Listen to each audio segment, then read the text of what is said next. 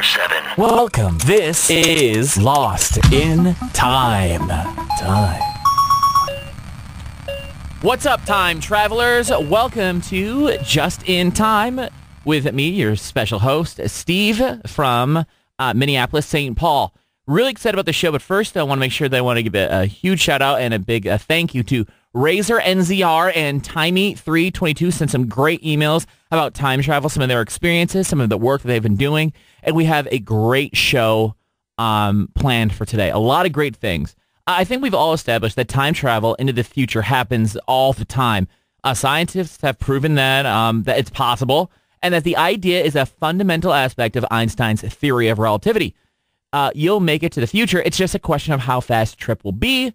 And to talk about how fast that trip will be, we're going to talk a little bit about a new experiment that's going on right now by one of our friends down in Knoxville. Okay, his name is Timothy Quinlan. He's a great friend of our show, and I actually just talked to him yesterday. And what he is working on right now is something that's quite fascinating. He is working with some of the people from the University of Kentucky, from the University of Tennessee, some students there in physics, engineering, and other areas, to really get to learn if we can use black holes or wormholes for time travel. If you don't know what a black hole is, basically, we all know that when a star dies, it is given an amount of mass to begin with. As it begins to die, gravity will do its job, squeezing the star tighter and tighter, making it more massive and more massive till it actually forms a black hole.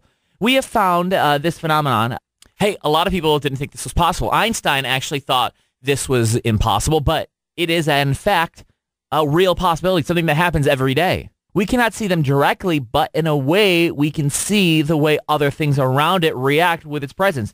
The idea of space being able to be warped is where the idea of time travel really does become possible. So just think, time travel is possible. A black hole is long enough, has a gravitational time dilation that can actually be used with the correct physics to actually get us back in time. Now, the one problem that we realize that we do have with this idea of using a black hole is getting to said black hole, obviously.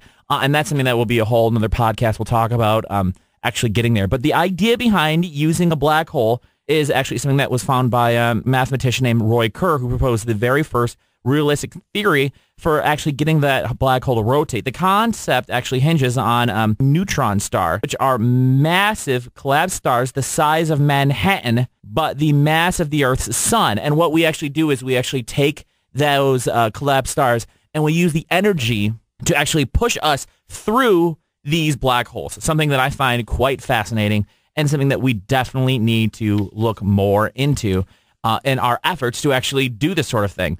So thanks to Tim Quinlan. I know he's doing lots of great research down there. Hoping to get him on our timeline, brought to you by Skype very, very soon.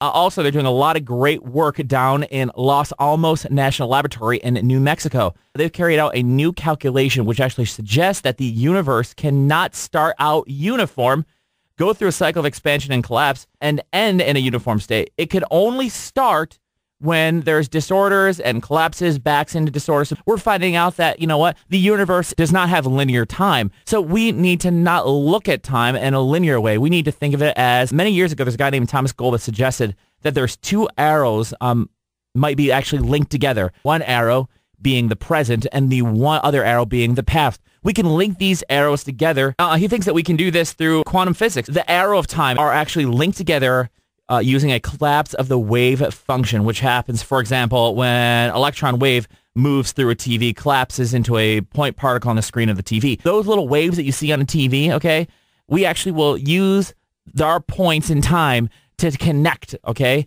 and we'll actually ride those waves to the past or the future. Now, what we actually obviously need to do next is control where we are or are not transporting to, because obviously we want to be able to transport to 50 years in the past or 50 years in the future. But we don't want to just jump into the machine and start going and hopefully land somewhere.